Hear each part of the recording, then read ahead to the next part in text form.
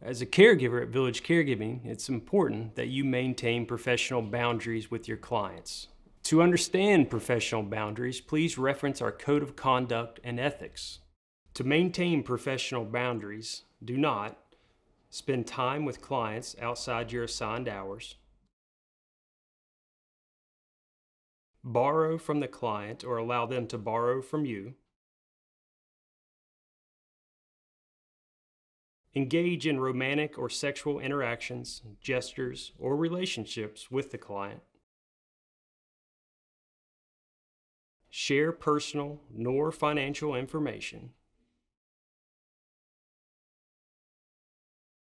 touch the client's personal items without permission, eat the client's food, bring children, family, friends, pets, or anyone else to your shift. It is not your role to care for nor clean up after the family and visitors of a client. Please contact the office if this occurs. Here at Village Caregiving, we have a no-gift policy.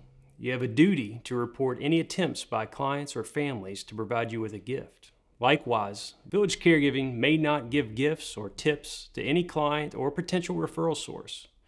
For more information, please direct any questions to your Executive Director or Director of Operations.